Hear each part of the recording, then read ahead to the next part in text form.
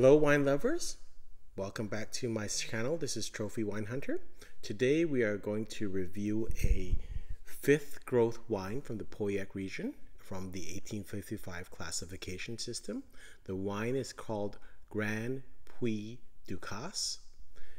Also, a lot of people will call it Grand Puy Ducasse, or you can just say GPD.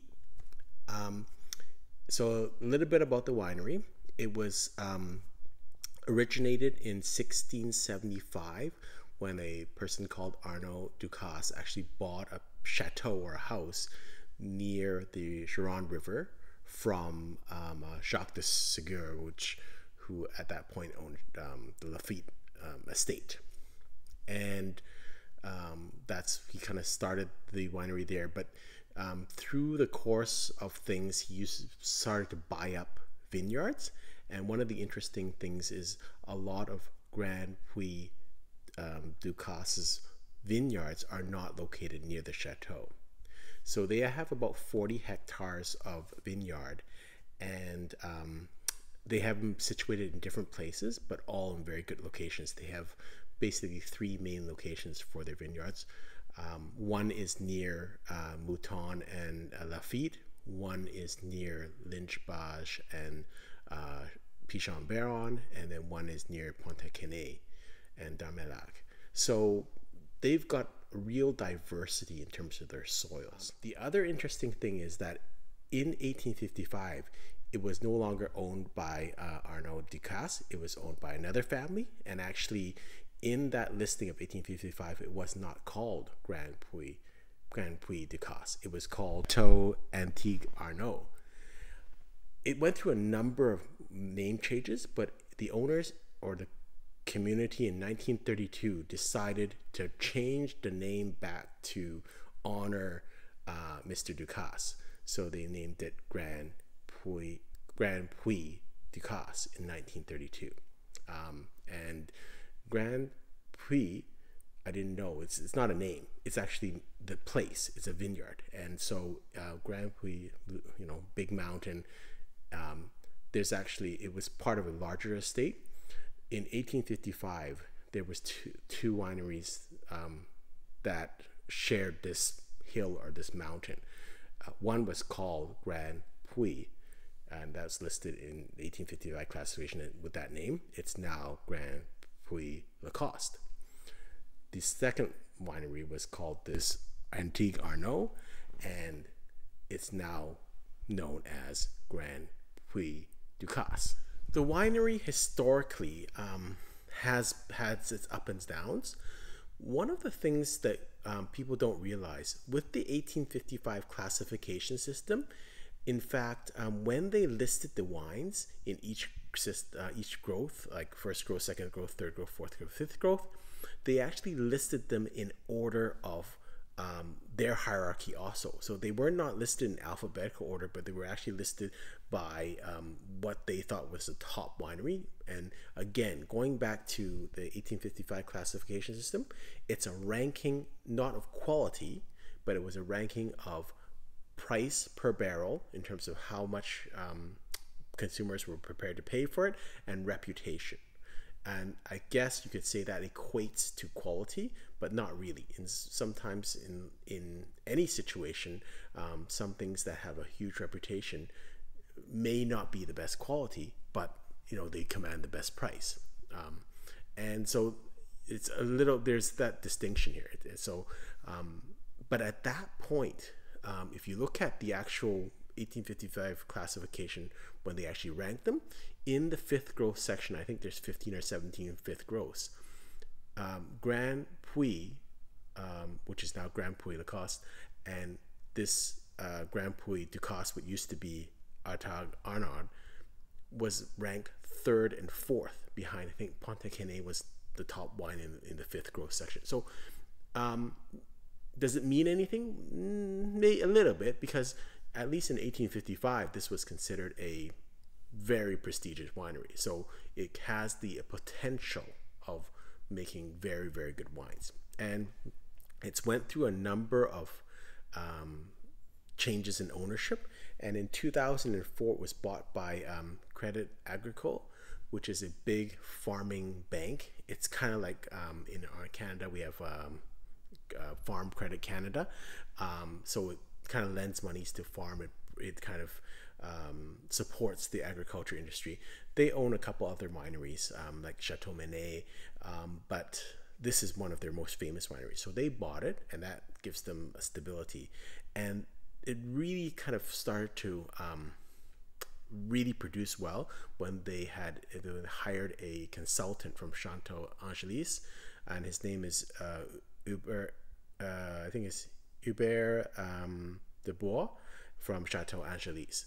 So he was hired as the consultant in 2013, and that really changed around the winery. So again, the wine wasn't established under this name since 1932.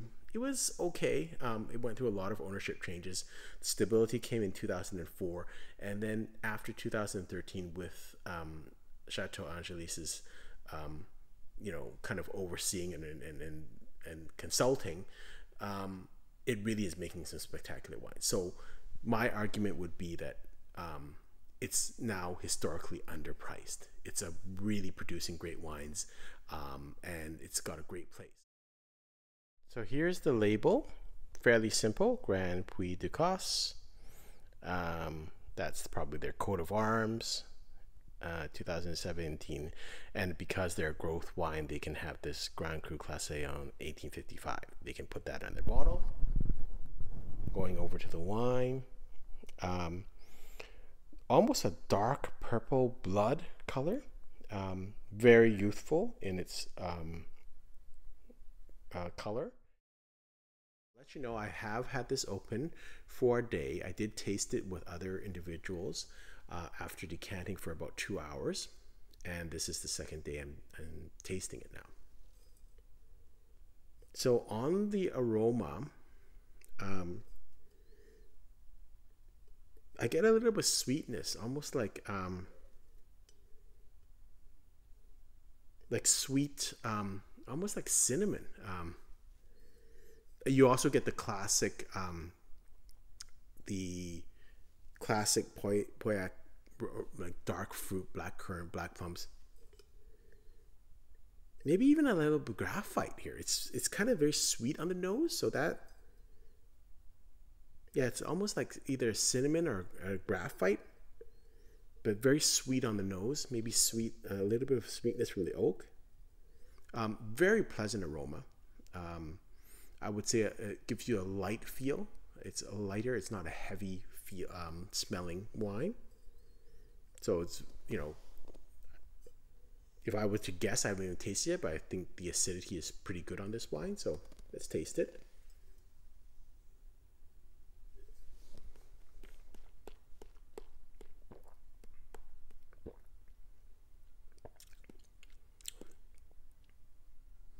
So on the taste, I would say it's medium body. It's not heavy. The tannins are not aggressive at all. And even I found that when it came out of the bottle, it wasn't really heavy. It's quite drinkable right now. And this is about after, obviously, 2 hours of aeration. You can't drink it right off the bottle, but with 2 hours of aeration, it was fine. And now after a day, it's quite drinkable, actually. It's very fruity, not like Australian or Napa fruit forward, but it's got fruit on it for sure, and it's black fruit, pretty classic for left bank Bordeaux.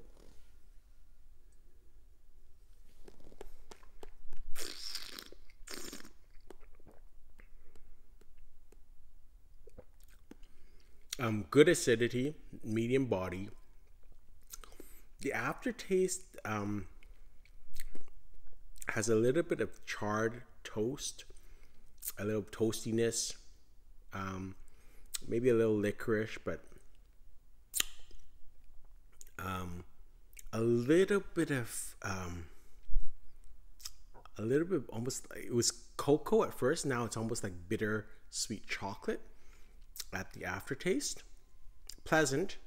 I like the wine. It's very drinkable,